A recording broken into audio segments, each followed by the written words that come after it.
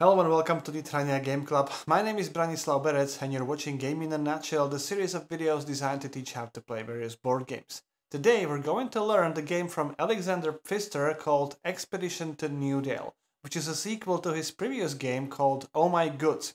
This is basically a board game version of the Oh My Goods game. It has some story, it has several chapters, and it can very well be played in a solo mode. Basically, this is a game which has almost exact the same rules for the solo game as for the multiplayer game, with very small changes. So here is how it plays. Expedition to Newdale has multiple scenarios. This will be the setup for the first chapter. First, take the game board with this A symbol in the bottom left corner. Place this action board next to the game board. Shuffle these bonus tiles face down and randomly select 7 tiles per player. You can put the remaining tiles back into the box. Then start placing these bonus tiles face up on these bonus spaces on the game board and place the first one on the bonus space number 1, second one on a bonus space number 2, and so on and so forth. If you reveal a tile which is already present on the game board, place it on top of that space. If all bonus spaces are occupied when you reveal a new tile, return that tile back into the box. Continue like this until all tiles have been placed on a game board or returned back into the box. In case you would end up with some unoccupied empty spaces, leave them empty. Shuffle all the general buildings which don't have a number in the bottom right corner, except for these coal mines, and create a face-down draw deck. Then create the event deck from these event cards. It will contain 7 cards for the 7 rounds in the game. First, place the event card number 1 at the bottom of the deck. In a solo game, place the event card number 2 at the bottom of the deck. All the event cards are placed face down. The position of these cards in the deck is also indicated by this symbol. Then randomly choose 3 event cards number 10. Shuffle them and place them on top of the first card. In a solo game, randomly shuffle the 3 11 cards and again place them on top of the first card. Then shuffle the cards 100, 101 and 102 and place them on top of the deck. This also applies to the solo game. Return any unused event cards back into the box. Place the newly created event deck next to the game board. Then each player chooses a color. Take one player board of your color with this side up and leave enough space for the cards above and below this player board. Then place these wrench and compensation tokens on the corresponding spaces.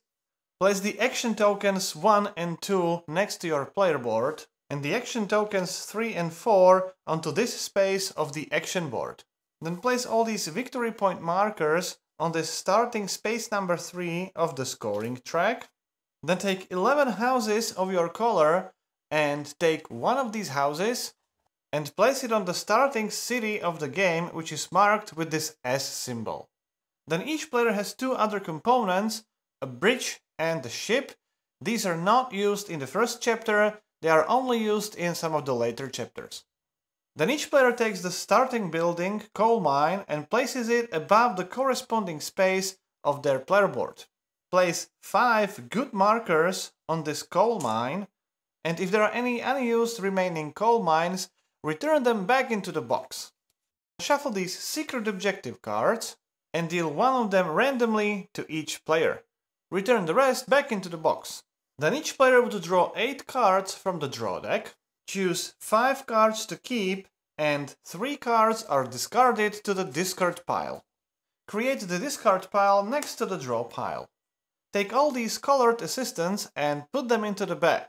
Do not place these black hooded assistants into the bag yet, they are only used in later chapters. Then randomly determine the starting player who would take the bag. That player becomes the starting player for the next round. Place this final scoring card somewhere next to the event deck, together with the Chapter 1 main objective card for 2 to 4 players, or this objective card for the Chapter 1 for a solo game. Read this previously section from the first chapter, then read the main objective for all players, and then you're ready to go. In later chapters, based on this table in the rulebook, you would also have to introduce some number of character cards. Take all the characters which are available for that scenario, shuffle them and place number of them face up equal to the number of players in the game. Return the rest of the cards back into the box. Then starting with the last player and going in the counterclockwise direction, each player would pick one card and place it in front of them. In a solo game, shuffle all the available cards, randomly pick two, and of those two you can only choose one. Each chapter of the game is played over 7 rounds. Each round has 6 phases, which are played in this exact order. In the first phase, the event phase, the new event card is revealed. In the second phase, in the planning phase, players will place their action tokens on action spaces either on their player boards or on the action board. In the third phase, the assistant phase, certain number of assistants will be drawn from the bag and added to the labor market.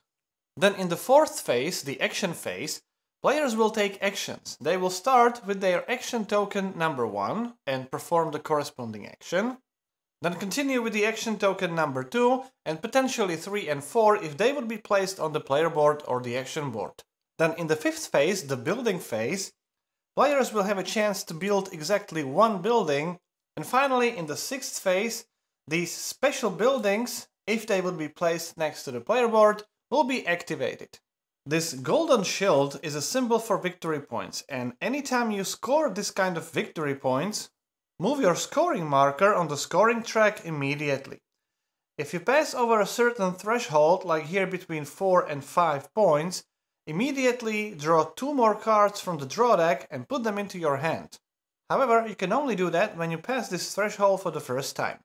If you reach 50 points and you start moving your marker from this position again, you don't draw any other additional cards. Victory points with this laurel symbol are always scored at the end of the game. In the first phase of the round, reveal the new event card. Either immediately carry out the effect of that card, or, in case like this, note the phase in which the effect would be activated.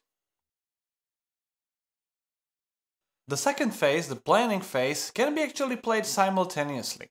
All players take all their action tokens and place them either on their player board or on the action spaces on the action board.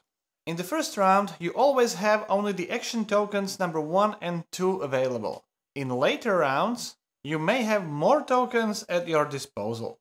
Now, you have 8 production areas on your player board, and there are 5 action spaces on the action board.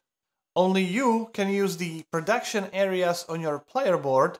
However, each production area can contain maximum 1 of your tokens. The token can be placed on any of these action spaces in a production area, and the position of the token determines how many good markers will be produced on that production building during the action phase. Action spaces on the action board can be used by all players. However, each player can have maximum 1 token on each action space.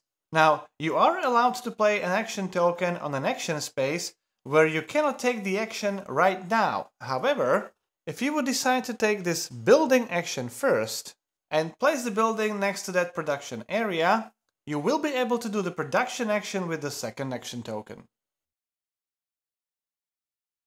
In the assistance phase, the starting player would draw 4 assistants from the bag and place them next to the depicted assistants on the current event card. All the assistants, so the assistants depicted on the card and the drawn from the bag, form the labor market for the current round. So in this example, we have 4 yellow assistants, 2 green assistants, 2 red ones, and 1 blue assistant. In the fourth phase, the action phase, starting with the first player, the player with the bag, and then continuing in a clockwise direction, each player removes the first action token, the action token number 1 from a corresponding action space, and performs the action of that action space. Once all players have taken action with their token number 1, players start removing the action token number 2 and take actions with their second action token. Then continue like this with the action tokens with number 3 and then action tokens with number 4. For the sake of explanation, I will start explaining the actions with this build action. First, choose one of the cards from your hand. Some events also place buildings into a common display, so when choosing a card to build, you can also choose a card from that display. So let's say this is the card we want to build. First, we need to pay the cost. They're printed in the top left corner and they are in coins, however, players don't have any physical coins. Instead, they pay with these good markers from the production buildings. Each production building can produce goods, which are depicted here, and below is the price in coins of each good marker on that building. So basically, all players start the game with 5 coins. Later in the game, you can pay with good markers from multiple buildings. However, if you take the good marker with the higher value coin and you overpay, you don't get any change back. Then place the building card in any of these unoccupied spaces on your player board. Each area can only have 1 card and you can freely choose which one to use. If you wouldn't have any of these slots available, you would not be allowed to build another building. If you would build a special building with this black background, as depicted over here, those buildings are placed next to your player board. There, you can have unlimited number of special buildings. Then, whenever you build a building, you must place a house on the game board. You must place it in a town where you don't have a house yet. However, you can only place it maximum 2 steps away from any town where you already have a house. At the start of the game, you only have the house in the starting town. So let's say 2 steps away could be over here. Each town can have maximum 1 house of each color. Your personal supply of houses is limited, so if you wouldn't have any more houses, you would not be allowed to build a building.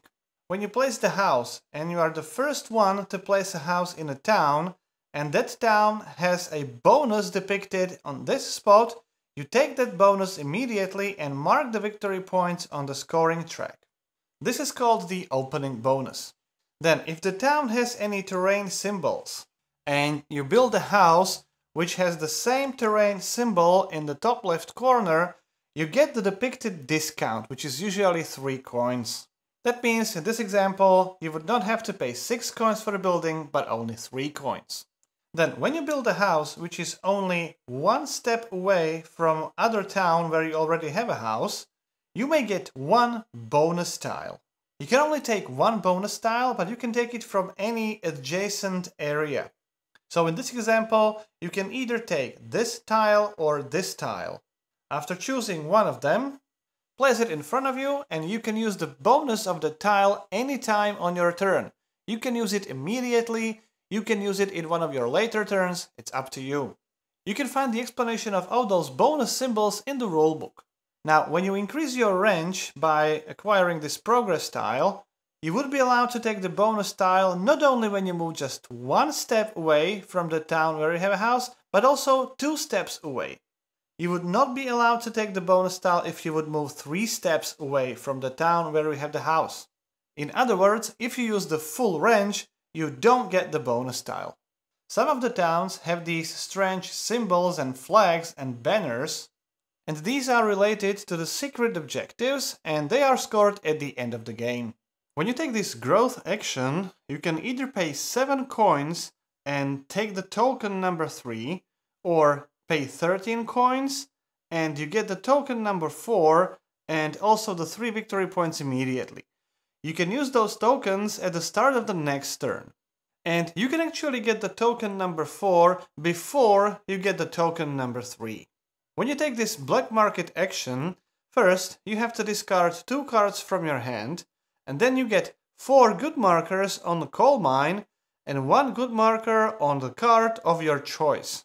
You must discard those 2 cards first, and then you get 4 good markers on a coal mine, and the 5th one can go either to the coal mine as well or to any other production building on your player board.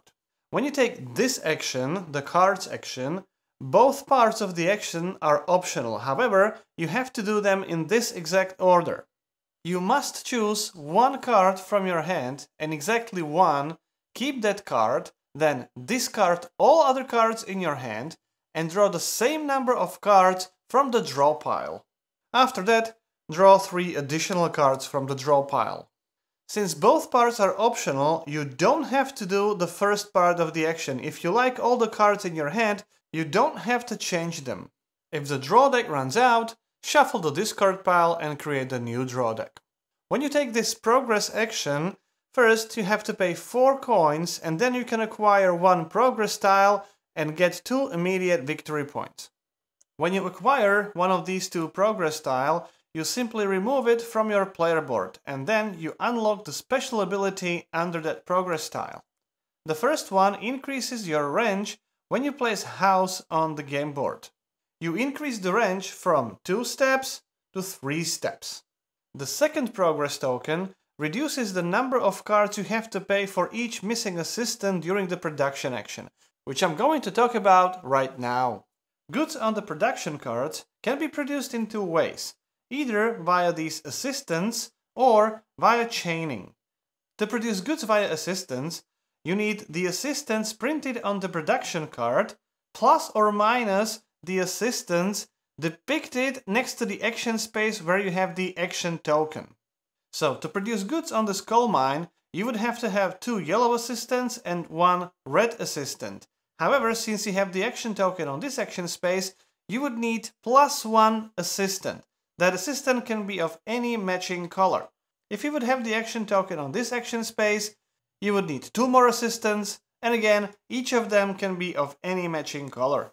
To produce goods on a clay pit, you would need to have 2 red assistants and 1 blue assistant. However, since you have the action token on this action space, you would actually need 2 fewer assistants from those printed on the production card. Those assistants have to be available in the labor market. And don't forget, count all of them printed on the event card and also those that were drawn from the bag. These assistants don't deplete. All of them are available to all players until the end of the round.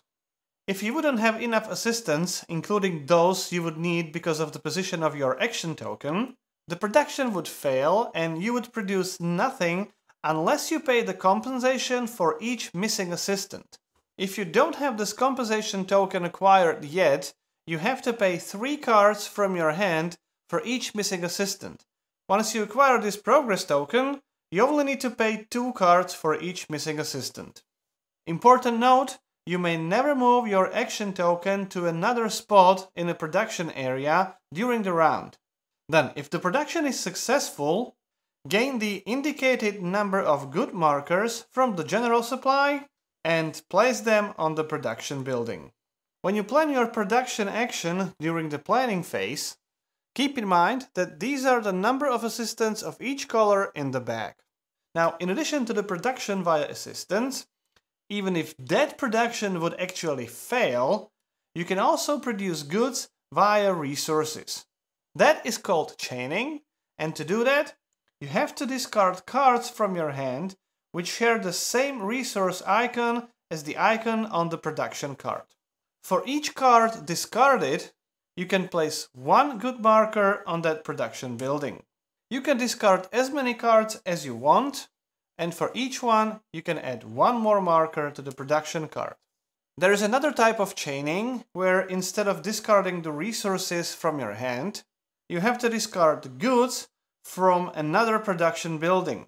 Or, in order to produce more valuable goods, you have to discard 2 types of goods from other production cards. It works in the exact same way as discarding the resources, so to produce meat, you have to discard 1 good marker from the cattle farm, and then you can add 1 good marker on the abattoir. You can repeat this as many times as you want. To produce fabrics, you have to discard 1 yarn and 1 coal. That means taking 1 good marker from both production buildings and then placing only 1 good marker on the production building which is producing the final product. Then if you produce at least 1 good marker via chaining, and it doesn't matter if you produce 1 or more good markers, you always get one additional as a bonus. In case you would produce nothing on the production building where you have the action token, because you don't have enough assistance and you also don't have any other resources or goods to produce via chaining, you can draw one card from the draw deck. In the fifth phase of the game, the building phase, starting with the first player and then going in a clockwise direction, each player can build one building. They can do it as if they would have any virtual tokens on the building action space, so all the standard rules for building a building apply. If you don't want to build a building or cannot build a building, draw two cards from the draw deck instead. In the sixth phase of the game, in the phase of the special buildings, again starting with the first player and then going in a clockwise direction, each player may carry out the actions on their special buildings with this sixth symbol. Each card can be activated only once per round. At the end of the round, remove the current event card from play and return all the assistants back into the bag. Pass the bag to the next player in a clockwise direction and that player becomes the new starting player. At the end of the final 7th round, the game will be over. At the end of the game, you can perform one final production via chaining in all of your production buildings in any order you want, however, without the chaining bonus. Players are reminded to do this on the event card for the final round. It is only via chaining, you cannot produce via assistance. Obviously, you can use cards from your hand, so these two cards will fuel the coal mine, these two cards will fuel the cattle farm, and this one can produce one yarn. Then, from these two kettles, I can produce two meats, and one yarn and one coal will produce one fabric. Remember, it's all without the chaining bonus. Special buildings are not production buildings, do not produce additional good markers on these cards. Then proceed to final scoring, and you can use the final scoring card as a help card. First, award victory points for the military. The player with most of these fists will score 4 victory points, the second player would score 2 victory points, and a third player would score 1 victory point. If some of the players would be tied, they all scored the higher value and then the lower value would be skipped. Then score the victory points for the main objective. Main objective is on the mission card. It shows two options, and players can only use good markers from these buildings, either the special building or production building, and they can convert these good markers into coins and score some victory points. You can only choose one option, not both. Even if you would be able to fulfill both of these objectives, you can only choose one of them. Then count the coin value of all your remaining goods on all the buildings, and for each 5 coins, score 1 additional victory point. Then score the victory points for your secret objectives. You would score 2 victory points for each town where you have a house and the town has these symbols. So the white player would score victory points for these flags and for the obelisk, since these are depicted on their secret objective card. Finally, score victory points for your buildings. These are depicted in the top right corner, including the special buildings. Don't count the victory points for the cards in your hand. The player with the most points is the winner. When preparing the game for the next chapters, you can follow the standard setup with the changes for each chapter. You may need to have the different game board, event cards, some additional buildings, characters, and also additional components.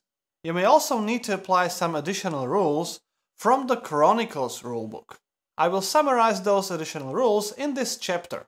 When you need to cross the river without the bridge, you have to pay the depicted resources, and you get these number of victory points immediately, and you can also place your bridge over the river and over that scroll.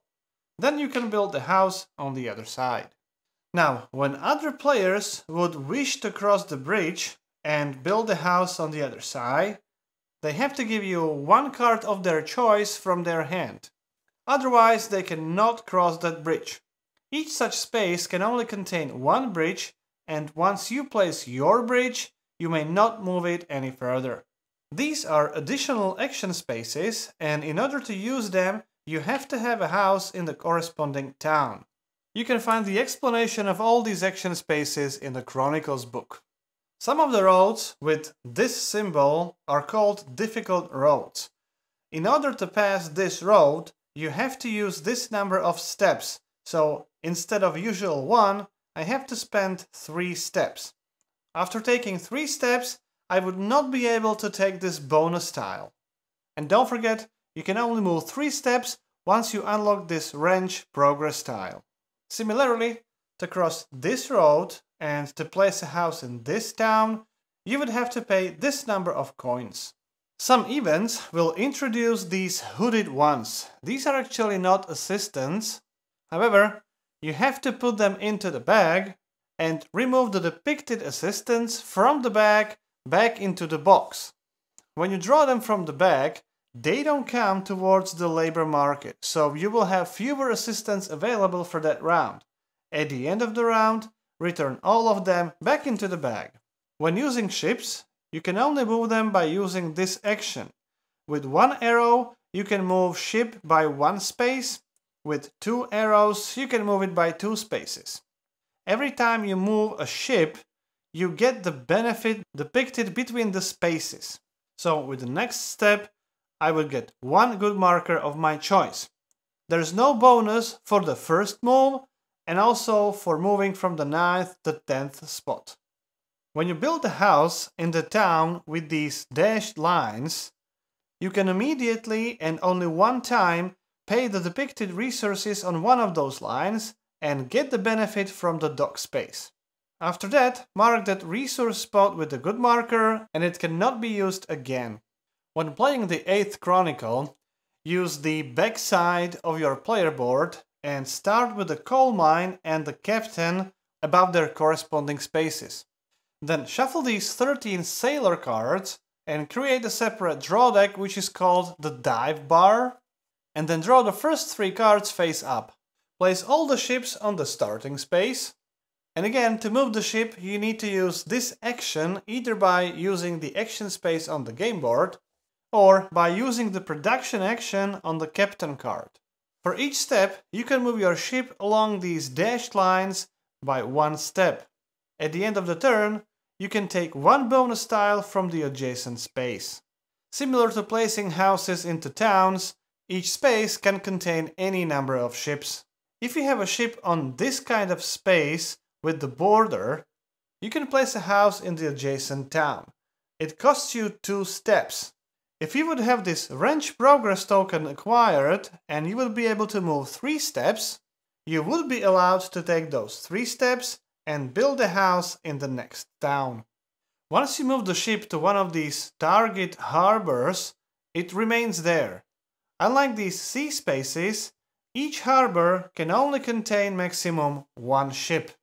You cannot build a house in these harbors, but you can build houses in the Newdale.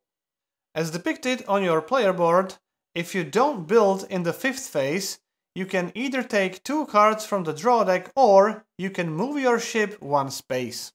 There are additional action spaces with the helm symbol on the game board.